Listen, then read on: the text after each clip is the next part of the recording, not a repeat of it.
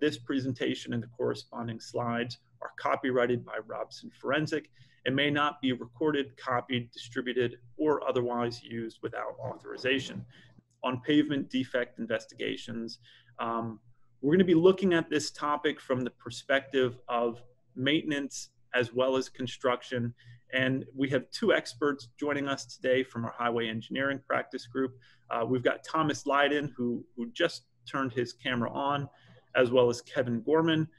Thomas, I'm going to go ahead and stop sharing my screen if you want to go ahead and share yours so you can pull up your slide. And while you do that, I'll just take an opportunity to tell all the attendees a little bit about you, Thomas. The reason I was so excited to have you join us today is that you're approaching this topic with decades of experience working for a state DOT prior to joining Robson Forensic as a full-time expert. And you are bringing experience in the maintenance aspects, in the construction aspects, in everything in between. And before you get started on the topic of your presentation, can you tell everybody a little bit more about your background, and then also the types of forensic cases that you typically apply your expertise to? Thank you, Jesse. As Jesse mentioned, I have over 35 years experience in the traffic, highway, and transportation field. Most of that time was with a state Department of Transportation. I have a Bachelor of Science degree in civil engineering, a master's in business administration, and I'm a certified project management professional. Currently licensed as a professional engineer in 15 states. I began my DOT career carrying a clipboard. In that role, I inspected highway construction projects, including temporary traffic control zones. I concluded my DOT career as the state maintenance engineer. In that role, I was responsible for statewide policy and maintenance standards. During my time with the DOT, I was involved in all aspects of highway engineering, including the planning, design, construction, and maintenance of those facilities. Been involved in a number of national organizations, including the American Association of State Highway and Transportation Officials, the Transportation Research Board, and the American Society of Civil Engineers. I am a co-inventor with several DOT colleagues of a system for detecting the traffic impacts due to snow and ice events, and then calculating the effectiveness of our agency's response. During my time with Robson, I've had the opportunity to serve on several cases involving the proper treatment of snow and ice conditions. Before I jump into today's agenda, I'm going to ask you to read the statement that I've included to the right.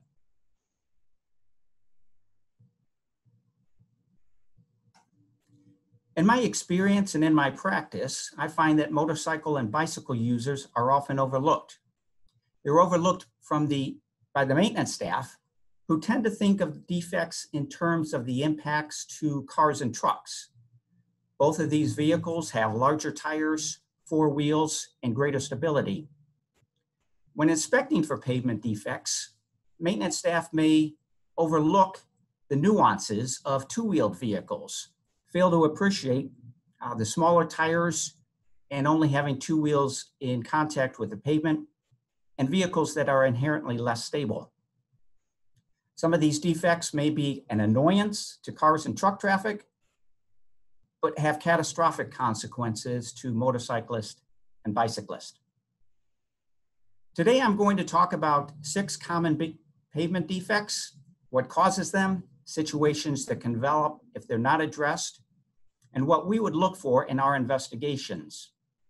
I'll wrap up my portion of today's presentation by talking about preventive measures that agencies can take to design, guard, or warn of these pavement defects. Wheel ruts are longitudinal depressions in the wheel path, probably best illustrated by the 2 photographs to your right. Heavy traffic loads and frequent loads tend to push the asphalt layer, that surface layer, to the side of the wheel path, creating depressions in the wheel path of those vehicles. The lower photograph shows water that is ponding. This can lead to hydroplaning issues, or in colder climates, may cause freezing, or during snow and ice operations, operators are pushing that snow and slush material into the wheel path.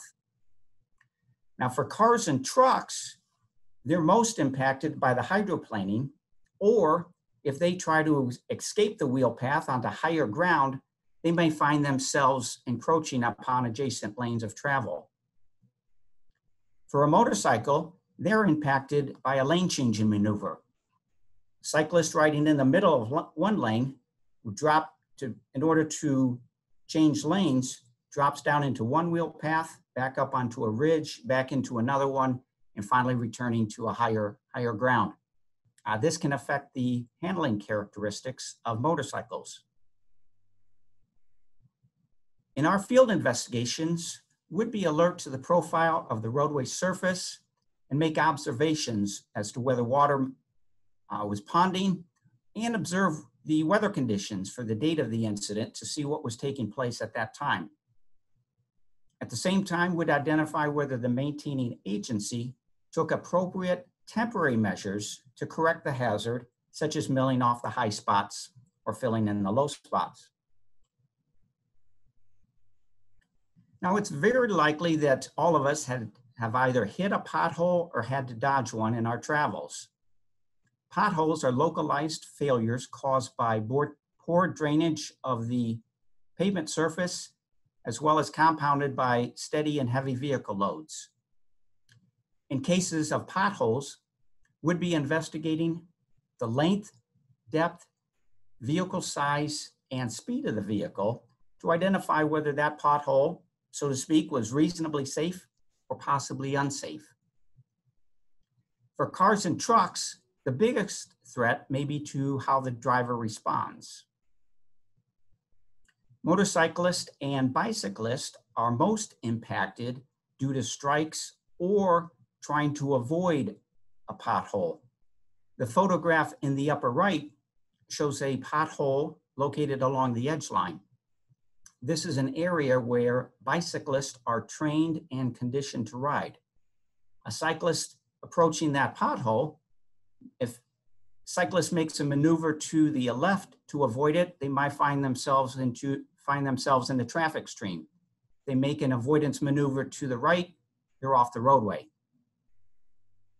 Our investigations would look at the agency's records, identify whether they had policies or procedures in place for the timely reporting and repair of these holes. Now, potholes can be repaired in many different ways, but what's most important is that the agency properly compact the pothole so that they leave the treated surface area flush with the surrounding pavement surface.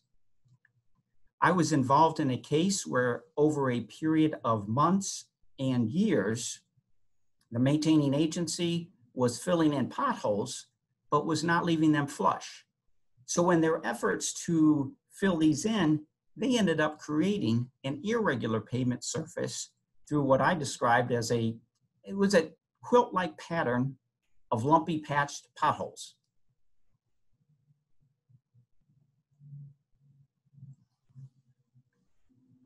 Pavement drop-off is probably best illustrated by the diagram and the photograph to your right. Shoulders might be constructed of either soil or stone. Over time, that soil might settle or the stone is displaced due to previous run-off-the-road incidents. We see this scenario quite a bit in our casework. Driver moving on down the roadway, they drift off the edge line just a bit. They abruptly realize their vehicles have dropped off the pavement. Their immediate response or their immediate action is going to be to return to the roadway. They find their inside of their tire is scrubbing along that vertical surface, and they may, in their effort to return to the roadway, overcorrect and lose control of their vehicle. They may shoot across the roadway or into oncoming traffic. If we see a head-on crash, which for no apparent reason, we may be investigating the shoulder conditions that occurred upstream from the incident. We had a case where a contractor, shortly before the incident, contractor had been performing resurfacing on the roadway, which would have raised the elevation.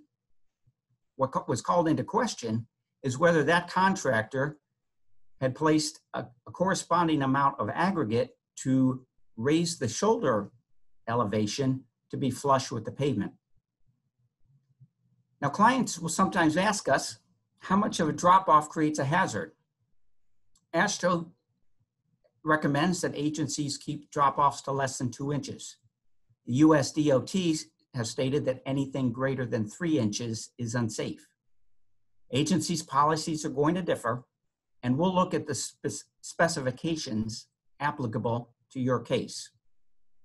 All types of vehicles are impacted. However, bicycles, due to the lower speed, may be able to come to a controlled stop, dismount, and reset. Now, there's a couple design and construction options available.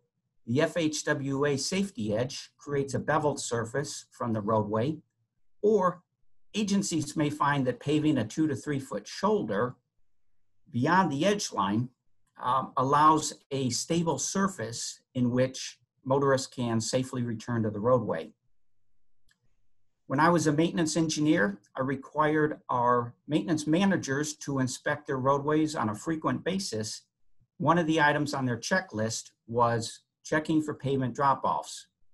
If those were occurring, they scheduled maintenance activities to reshape the shoulder or add additional aggregate.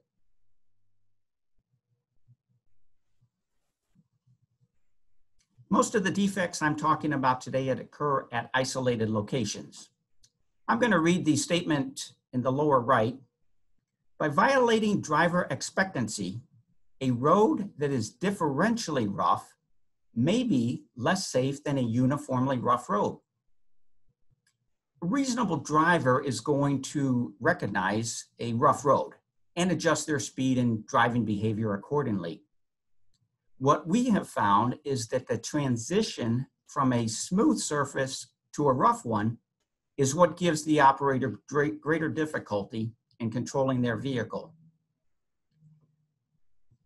Now, shoving takes place at hills and intersections due to the braking and acceleration action of vehicles. Typical location may be a highway exit ramp. You have a smooth highway surface, operator exits the roadway to locations where cars and trucks have been braking. That operator is suddenly abruptly faced with a washboard surface. This can cause loss of control issues, especially for small cars and motorcycles. We would look to see whether the agency had taken appropriate steps, such as milling off the high spots or filling in the low spots to repair these locations. And if they hadn't gotten around to that, whether they appropriately warned of the hazard. Now, you'll find highway engineers that talk about all types of cracking. The two that we most often see are edge cracking or cracking between the joints between traveled lanes. Now, I have a case that's very similar to the photograph in the upper right. I'm one of those individuals that ride on those narrow, high-pressure bicycle tires. That's about a 1-inch crack. The case that I was involved in, cyclist was riding along where he was trained to ride as far to the right as practicable and struck one of those edge cracks. The front wheel came to an abrupt stop. Regrettably, the cyclist continued moving forward. Those edge cracks develop at the very location where cyclists are trained to ride. Now, with respect to joint cracks, these are longitudinal cracks between adjacent sections of asphalt or concrete. Without proper treatment, cracks tend to grow. Water infiltrates, throw in a freeze-thaw cycle or two, and additional pavement material breaks off and then pops out. That takes place over a period of time, and the pavement surface continues to degrade. Joint cracks may develop to the width of a motorcycle tire. Imagine you're a motorcyclist and you're changing lanes. tire drops into the crack, immediately the stability of your vehicle is going to be impacted. Our investigations would look into agency records. Were they aware of the cracks that were developing?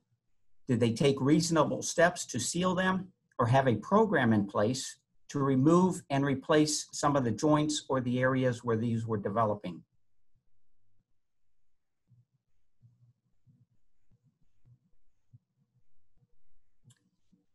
Isolated run-off-the-road incidents at curves could be caused by a number of issues, including the loss of surface friction.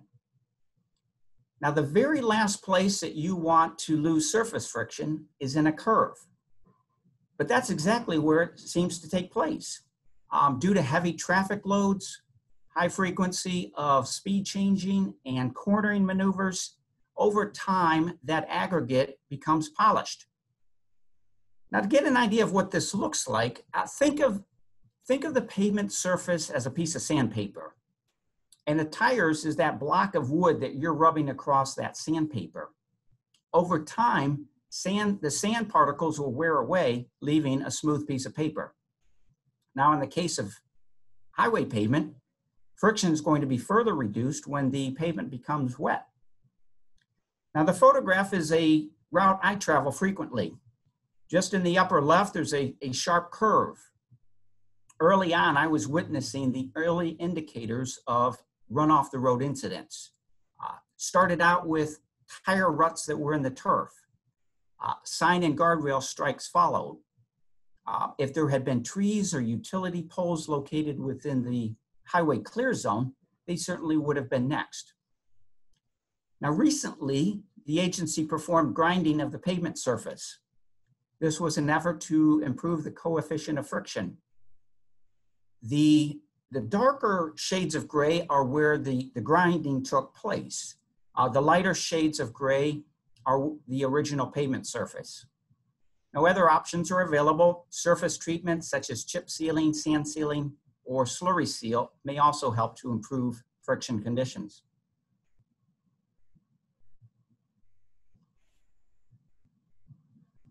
Now, there are a number of preventive steps that can lessen the likelihood of these pavement defects and hazards developing. Starting in the design stage, just the decision between choosing asphalt or concrete should be made with an awareness of the issues that may develop at a particular location. In my experience, we had an interchange that had several truck stop locations. And what we were observing was the shoving and the wheel rutting was taking place in the asphalt pavement in those ramps. So what we ended up taking out the asphalt layer and replacing that with concrete, which is better able to handle those turning movements and braking that takes place. Agencies should be performing regular and systematic inspections. Now, often annual inspections are conducted, and this is done with an eye to evaluating the surface life of the pavement over time, or it's done to create a capital improvement program. Annual inspections, however, may be too infrequent to detect some of the isolated distresses that we see, or the indicators of pending distresses. The distresses I've talked about today, or the defects, these don't develop overnight.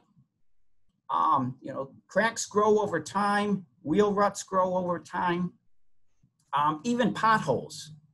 It might seem that pothole just came up overnight, but if you and I go out to a roadway, we allow a rain shower to pass, pavement for the most part will dry out. But there may be a few areas that remain wet, and as we look closely, those wet areas or those moist areas are near cracks. If you show me those locations, I'll show you your next pothole. So annual inspections may not pick up or may not be frequent enough to pick up on the defects that we've been talking about. Now, roadway staff needs to be trained not only for inspecting for the defects, but those early indicators. Another set of eyes and ears in the field are law enforcement officers.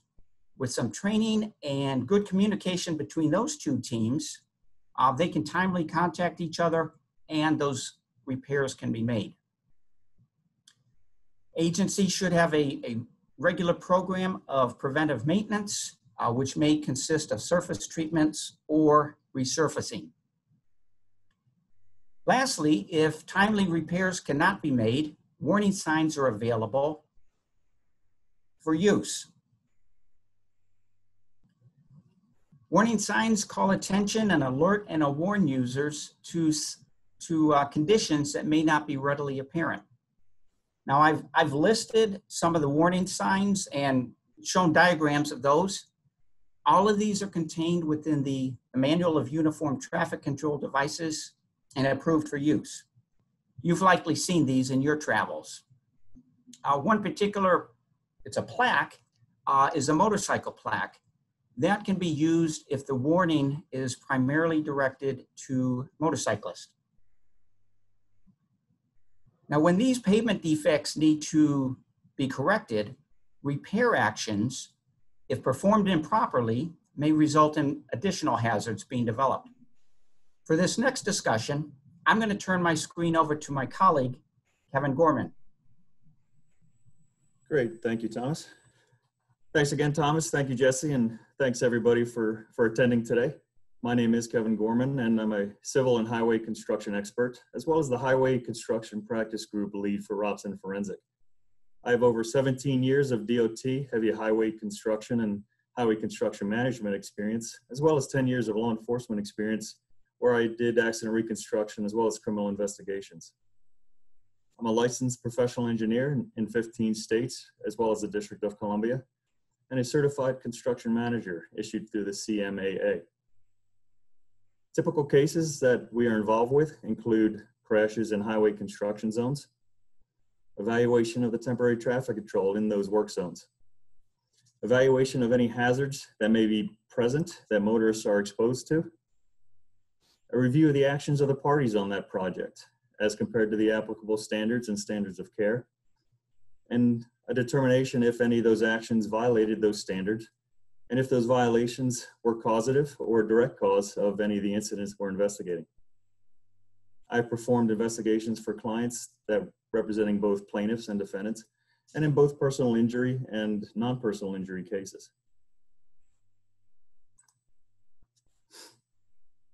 As Thomas mentioned, as roadways age, some of the maintenance activities might not be able to keep up with the deterioration of the roadway, and that leads to construction projects, roadway rehabilitation projects, which is going to be the focus of my discussion here today.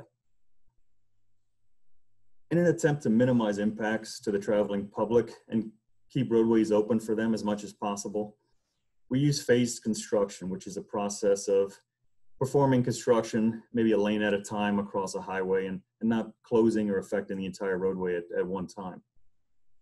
But this inherently can create temporary hazards that motorists then are exposed to when the roadway is opened up at the end of a workday that may or may not have been fully completed or final paving done. Even though these are hazardous, they can be reasonable. And to be reasonable, they need to have proper and prior warnings, appropriate guarding when required, and they need to comply with the applicable standards that are in place for that contract. Lacking any one of those above then can create an unreasonably dangerous condition, which then can be a cause of an incident. I've selected 4 hazards today that may be created during roadway construction to discuss, and these hazards are 4 of the more common ones that we see in many of our cases. These are hazards that motorists can be exposed to. Therefore, making compliance with the applicable standards an important element in ensuring that they are reasonably safe as motorists pass through the worksite. These include uneven lanes, bumps associated with steel plating for utility type work, grooved pavement, which is created during a milling process, and a loose gravel condition, which is the end result of some of these more economical roadway rehabilitation projects.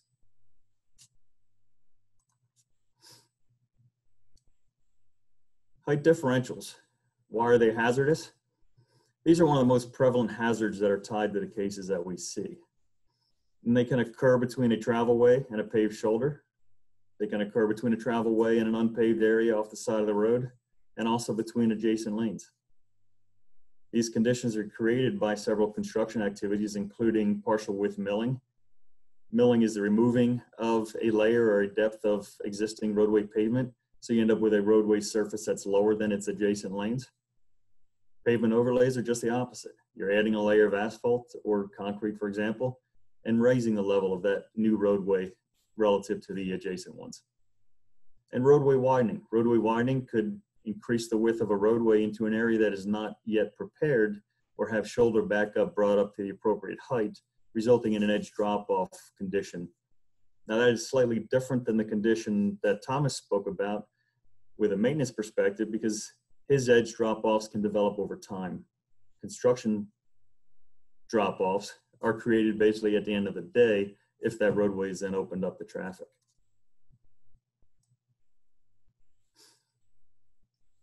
Encountering a drop-off is a hazard. One of the reasons this is a hazard is because motorists may be permitted to cross them. We're opening lanes of traffic prior to fully completing them, and motorists are allowed to use these surfaces and drive across these lanes at times. But encountering a drop-off can lead to a loss of control of a vehicle for many reasons. An inexperienced driver may not anticipate the magnitude of effort or the magnitude of disruption of their driving that they'll feel going over an edge. And they may overcompensate and then lead to a skidding or sliding condition where they cannot regain control of their vehicle. Tire scrubbing is an effect that a motorist will feel, and the type of edge, how it was created, and the depth of that edge will affect how severe that tire scrubbing may be. Vehicle speeds, as we're opening highways under these conditions to higher and higher speeds, that also becomes a factor which may lead to more loss of control. These drop-off conditions are difficult to see, especially at night in the dark with limited roadway lighting. The color of the pavement on both sides of a height differential may be very similar. If a motorist realizes a height differential, they may not realize the magnitude of that differential and therefore not anticipate or properly anticipate what they're going to feel or what they need to do to safely traverse it. Thomas mentioned that motorcycles are more susceptible to some of these hazards, and in this case, I agree fully. An example case that we worked in Maryland, the signing from their standards are shown to the right there, and they highlight a motorcycle and try to get a motorcyclist's attention to further warn them of the condition. They even restrict on projects motorcycles changing lanes with an uneven height differential, whereas vehicles may be permitted or may be able to more easily go back and forth over that edge. Ultimately, the unintended or the result of a loss of control is the unintended impact with a fixed object, either off the road or with adjacent traffic or oncoming traffic. Some of the common case issues that we deal with regarding drop-offs are a contractor's failure to know or understand his final height differential that's created at the end of the day before he opens that up to traffic. His failure to use proper temporary traffic control. This provides your warning and notice to motorists of the hazardous condition. His failure to apply an appropriate edge treatment. An edge treatment, as you'll see, is either the application of additional material to create a nice smooth taper versus a vertical drop-off, or it could include the milling off of additional material to mill in a tapered edge versus having that 90-degree vertical height differential. And finally, if the above three things don't create a safe condition for motorists, then we see contractors failing to guard against this condition by closing the lane or providing appropriate channelizing devices to keep motorists away from this condition.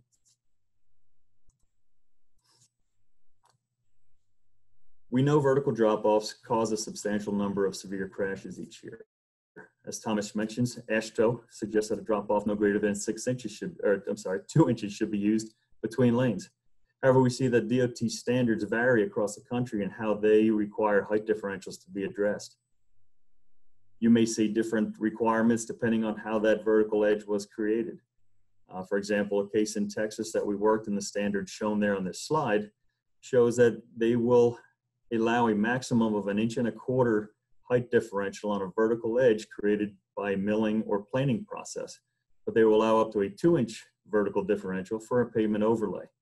And the difference there is the severity of that edge. A milled edge is a very sharp edge that can lead to a significant amount of tire scrubbing as well as tire blowouts, and is more difficult for a vehicle to overcome. An asphalt overlay edge is a little softer and a little easier for vehicles to traverse, even up to the 2 inches that AASHTO recommends, and in this case, Texas DOT recommends. Our analysis for your case would include evaluation of the evidence in the case and the conditions at the time of the incident, and compare those conditions to the standards of care for drop-offs. What was the maximum allowable height that a contractor could have to open the roadway to traffic? What was the required edge treatment? Was that properly put in? How was the edge created, and did that comply with the applicable standards? What you'll see with temporary traffic control for this hazard is your uneven lane signs, and these should be placed appropriately in advance of the condition, as well as repeated throughout the work site as long as this condition exists. Typically, we see a minimum spacing of every mile for these signs, but that needs to be evaluated, and a field engineering judgment needs to be made as what's reasonable and will create a safer environment for the passing motorist. And finally, if the condition isn't safe to open traffic, you'll see lane closures. And these again also need to be appropriately warned with proper temporary traffic control. So ultimately, if too high of a differential is left in place, there's an improper taper, or you have an inadequate temporary traffic control, this can become an unreasonably dangerous condition. There are cases, however, though there are drop-offs that were in effect, and these drop-offs were in compliance with the applicable standards and may not have been able to be tied to causation. The next hazard are bumps, and these differ from drop-offs in that drop-offs run longitudinally with traffic. Bumps are typically transverse or perpendicular to the direction of travel. These are created at the beginning and end of milled or overlaid sections. You're either dropping into a milled section and then popping out of it, or vice versa for an overlay. Roadway plates have bumps if they're placed on top of a roadway, onto the plate and off of the plate. Transitions from main lines onto temporary roads for bypasses or runarounds, they can have bumps if not properly tapered into the existing roadway. And as you see in the picture to the right, many urban areas or streets that where you're milling or overlaying, the height of the utilities don't change. So you're left with a manhole lid that's 2.5 inches above the existing surface. Utility boxes, even inlets on the side of the road, could end up being vertical edges that would create a bump and need to be addressed properly. Bumps are hazards because they could be an unexpected transition. Could lead to a loss of control. For steel plates, there could be a reduction in friction, especially when wet, if the steel plate isn't properly addressed. And this would be both for pedestrians and motorists. Loss of vehicle control is the end result of some of these conditions, and a slip and fall could be the result of a slippery plate placed in a pedestrian crosswalk. Common case issues that we see for this type of hazard includes the failure to use proper tapers. Similar type taper to a drop-off, but these again are going to be perpendicular to the direction of traffic. Most of the times they're too short. The contractor doesn't want to spend the time or place the material to have a proper taper to address the height of the edge of the bump that he's addressing. Inadequate temporary traffic control. Signs in advance of the condition and during the condition. Not adding texture or slip resistance to these plates leads to motorcycle crashes, pedestrian slip and falls. And these plates also, by spec, are typically required to be secured to the roadway to avoid them moving and creating tripping hazards or other hazards associated with these plates moving off the intended area they were covering. We will analyze a case and the factors in a case against the standards for bumps, and they include what's the required taper and what's the required speed that that taper would be appropriate to. Similar to drop-offs, different states address these temporary transverse joints differently. In the case in New York, we were working, and the standard shown there to the right, a portion of it, they actually differentiate how long it's in place. 7 days or less is different than in longer than a week. And then they further differentiate what they want depending on the speed of the roadways. And you'll see a longer taper as the speed of the roadway that this tapers on increases. And for example, New Jersey and Illinois have shown that they have a set taper length regardless of how long it's in place or what the speed of the roadways are. And you'll see variance across the DOTs. We'll also look at the details of the steel plate placements. Was the plate in place? Did it meet these standards? Was there texture on the steel plate, or was there the required additional maybe marking highlighting the edges of this plate?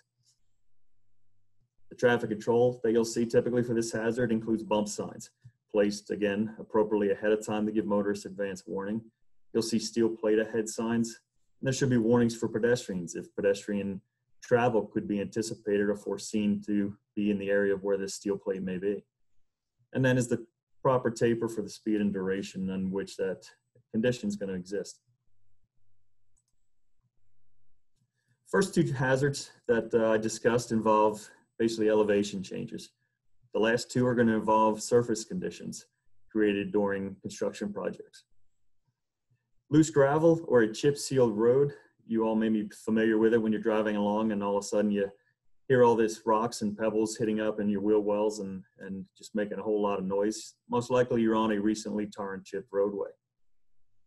A chip seal is just one of several economical roadway rehabilitation treatments that can be used, and it involves placing layers of asphalt with one or more layers of aggregate on top of it. And this loose aggregate is the cause of the hazard, but if done properly, can be done reasonably.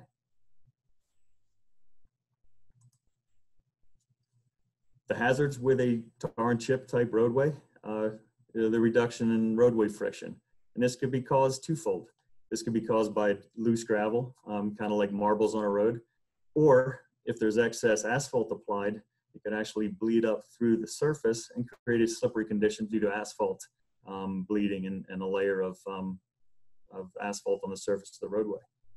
As Thomas mentioned, curves in the roadway are notorious for vehicles leaving the roadway on a newly tar and chip road where the friction is most needed to negotiate that curve. The motorcycles go down on a tangential path and slide off the back side of the road and hit whatever fixed object may be there, whether it's guide rail or a tree.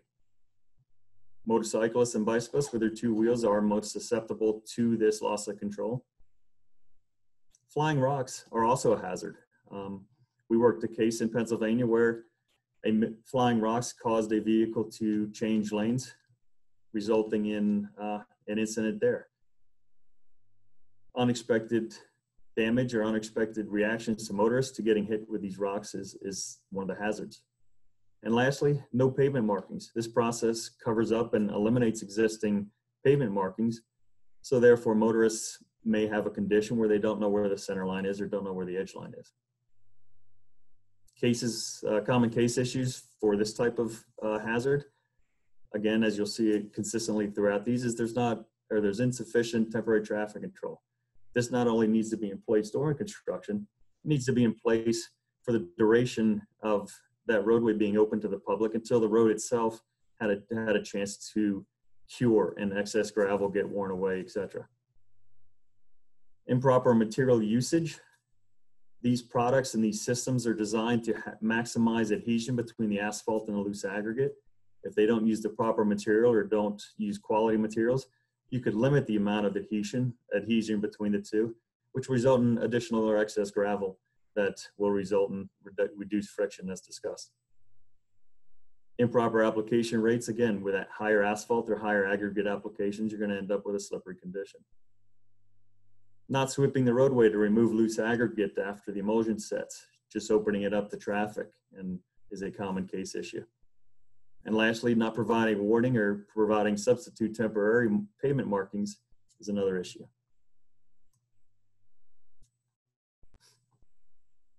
The standard of care against which we would evaluate the factors of your case include what materials were used. Did they meet the specifications and application rates? Was there calibration of the material and equipment prior to beginning work? Was the roadway swept? Were the specifications met as far as care of the roadway before opening the traffic? And was it opened too early? Proper cure time could result in proper amount of adhesion of material to the asphalt, but opening it too early doesn't give it a chance to fully set.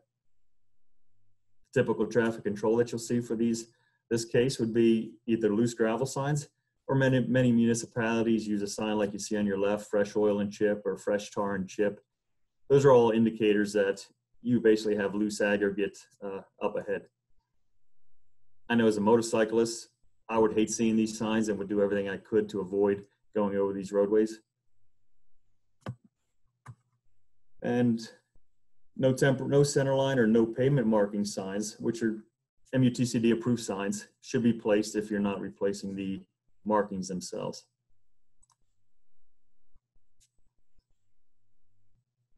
The last hazard I'm going to discuss is milling. Milling is a process by which a machine with a big grinding wheel grinds off a 7 to 8 foot width of pavement, shoots it into a conveyor belt, or uses a conveyor belt to shoot it into a dump truck and haul it off the project. The effect on the roadway this has, it leaves a grooved surface. Those teeth in the milling head create a groove texture pattern that you may be able to pick out in the photo to your right there. Now these grooves may or may not be parallel with the direction of travel. They may wander across a lane. Some loose material can be left behind. That conveyor belt in the process does not get 100% of the loose material that's ground off. This process typically will create a vertical edge until you're completely milled across the roadway that you're working on. And that vertical edge is a hazard, as we discussed, and would also need to be treated appropriately. And lastly, as you mill down the layer of asphalt off the roadway or top wearing course, you can reveal or expose underlying failures. And these failures can ultimately result in potholes or bigger depressions, kind of like Thomas discussed, that are the same type of hazard. You can have a reduced friction hazard with milling. If too much loose material is left behind, you'd end up with the same scenario that you had with a chip seal process. The grooves do have a profound effect on motorcycle handling, especially if they wander across a lane or you have an inexperienced motorcyclist not able to compensate or not able to negotiate that effect of the milled surface on it. Flying debris is a hazard, as well as the potholes, and this process as well eliminates pavement markings that can be a hazard. Common case issues that we see are not sweeping or vacuuming up loose debris. Improper temporary traffic control. Again, these processes may go on for miles, and that warning needs to be provided at intervals as long as that hazard exists, because motorists lose attention. They need to be reminded that this hazard is there underneath their wheels. Missing temporary roadway markings and not properly replacing them. And another little lesser known specification is that these milled surfaces typically are specified to be overlaid in a certain amount of time. The longer this milled surface is left exposed to traffic, the further it could unravel and break apart and continue to create a worsening condition for a roadway structure.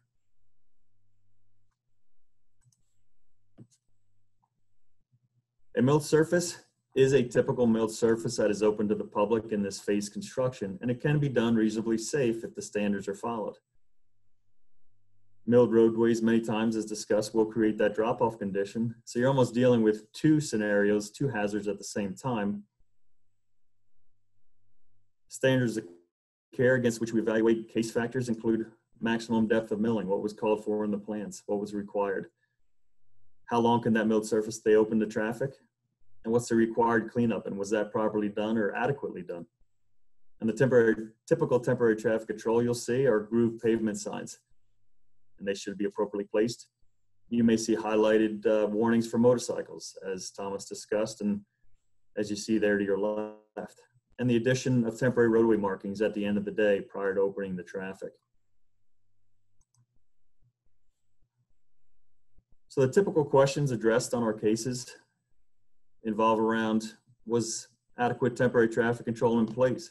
Was it at the proper locations, and did it adequately warn or guard the public and provide reasonable safe passage through the work zone? Was the roadway even appropriately open to traffic? Should it have been closed and guarded as discussed earlier? Was the work being completed in accordance with the specifications and standards of care? Was the temporary traffic control setup reasonable for the work being completed? Did they have 4 out of 5 lanes of an interstate closed and really only needed 1 lane closed? That'd be the reasonableness that we would be looking at. Was proper oversight or inspection of the work being performed by the owner or owner's representatives? And lastly, were any noted violations of the standards, were they causative or were they a direct cause of the incident? Those are all questions we look to answer on your cases as the facts allow us to. So I would say the takeaway for this is that roadway construction may result in the creation of temporary roadway defects. The defects by their nature are hazardous to motorists, but they can be reasonably constructed. Contractors and owners, through their oversight, they need to address these hazards. They need to have proper traffic control in place, and they need to meet the applicable standards and standards of care for the operation that they're doing that created this hazard. And ultimately, the failure to do so can create an unreasonably dangerous condition, which may be a direct cause of an incident. So with that, I think I'll kick it back to Jesse. Thank you, Kevin. Really appreciate the time you spent not only being here today, but also preparing. Please keep your camera on and your microphone on as well. We had a number of questions that came in throughout the program.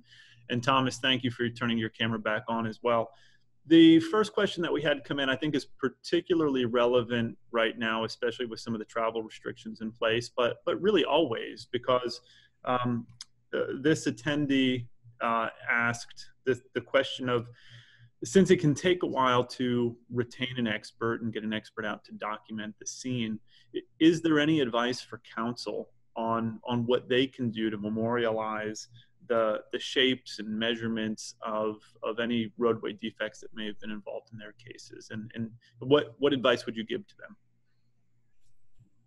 them? I'll handle this first, I guess.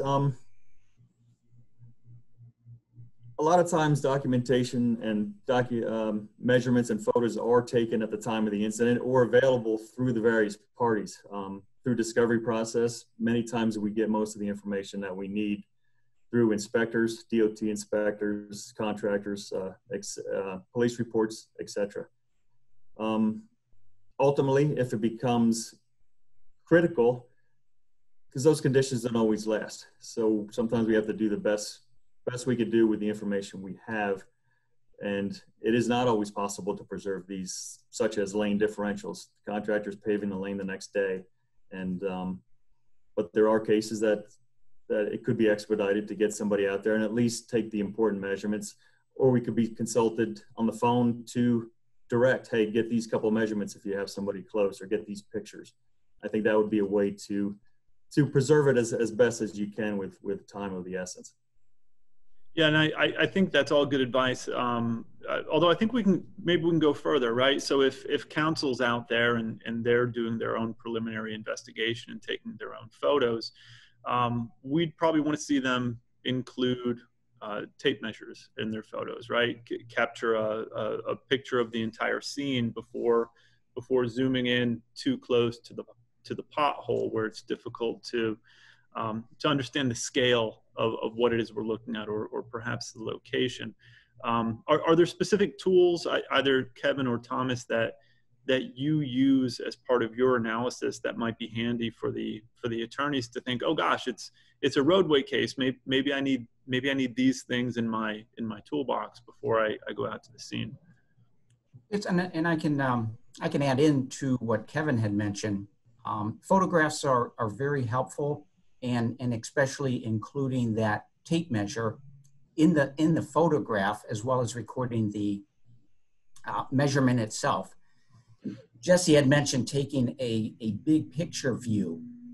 Those are especially helpful to take into the entire context of what is taking place before narrowing down to those specific images.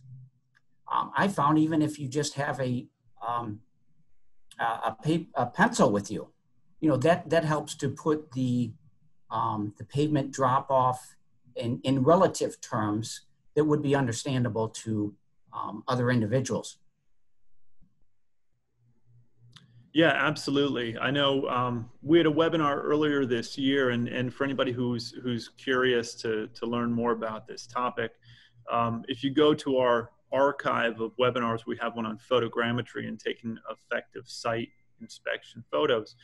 And through that webinar, if you stream it and follow through, we have one of our architects who gives advice about documenting the entire scene and then specific aspects within that scene and the potential of incorporating standardized items like a can of Pepsi, which is, I don't know, 6 inches, a dollar bill, a quarter. These are established standard sized items from which further calculations could be derived at a later time, or at least substantiated if you wanted to verify any calculations that you made on the scene. So keep in mind, if you have any questions on where to see that, you can send us an email, inquiries@robsonforensic.com, and we'll get a link out to you so you can check that one out.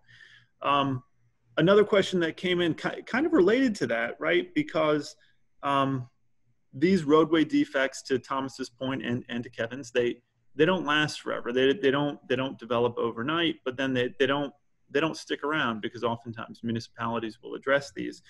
So if notice is an issue in the case, and part of your analysis is to try to estimate or determine when this roadway defect would have become apparent to the municipality, what are some of the approaches that you take in your cases to try to figure out when did this condition start?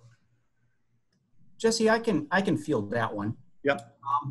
Certainly a tool that has become available recently is Google Street View images. So that's a ready resource available to us.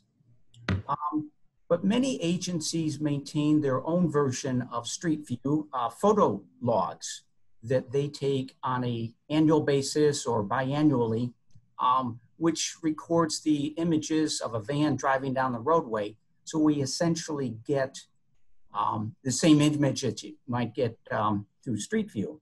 Mm-hmm. And then also, more and more agencies are moving away from the paper and pencil recording of pavement conditions and monitoring, and moving towards vans, digital vans that can record the deficiencies and at the same time take digital images as the vehicle moves down the road. So those may be available through public records and allow us to, not only in this case, establish pavement conditions, but what other roadway elements that were available at that particular location or in the history of that location. Mm-hmm. Wonderful. So one last question, because we are running out of time. And Kevin, in your session, you had referenced steel plates on a couple of your slides. We had an attendee who asked, what are those treatments for the steel plates in order to increase that coefficient of friction, whether that's in a crosswalk or travel lane?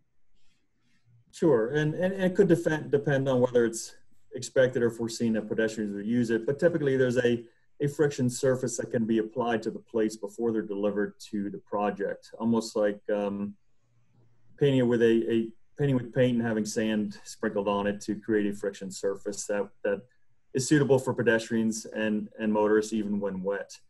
And kind of tied with this, just to wrap around back to that first question, many of the defects that I talked about have to do with the height, and the height is going to be the critical number that will be used to evaluate whether they met the standards of care or not.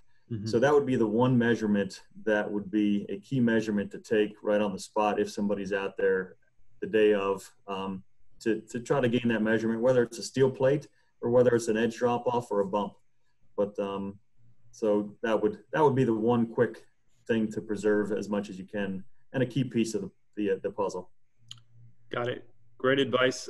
We did just have another question come in from Linda, and this one might be too case specific to really get into. So Linda, maybe we can follow up with you after the webinar, but she's asking about a case in which there are 2 lanes that were milled. One side gets ACFC, which as the marketing guy, I don't know what that means. And the other one did not. And it was rainy weather paving. And there's a question about whether or not the lanes were safe to reopen. Do you have insight that's worth sharing, or is this one that would be better to take offline? I'm assuming or guessing that it has to do with an application of maybe the tack coat that's applied prior to an overlay, to get that overlay to stick. There are standards as far as how far out and in front of the paving that should be placed, and with the idea of covering it up with paving at the end of the day. Mm-hmm. So depending on the specifics, that could be an issue, that it was maybe paved out too far and you got a roadway covered with AC20 that got wet. So. Got it. So yeah, Linda, if you're receptive to it, we'll get you a message after the end of the webinar to see if you want to set up a time to talk with one of our experts to see if we're in a position to help you out. And that offer really goes out to everyone else who is on this call. If you're working on a case and you'd like to, bend the ear of one of our experts, send us a message. Usually the best way to do it is that email box, inquiries@robsonforensic.com. Or if you have a local business development person who you work with, get us a copy of the complaint. We'll run a conflict just to make sure that we don't have any issues with getting involved or talking to you about the case. And oftentimes we can have a short discussion with you, with our experts to determine, how and if we can assist on your case. I hope that today has been informative, insightful, helpful for everybody who's here. I hope that you'll join us again for future weeks. Kevin, Thomas, especially, I really appreciate the time that you spent preparing and being with us here today. That brings us to the end of our time. Thanks so much, everybody. Thanks, Jesse. Thank you.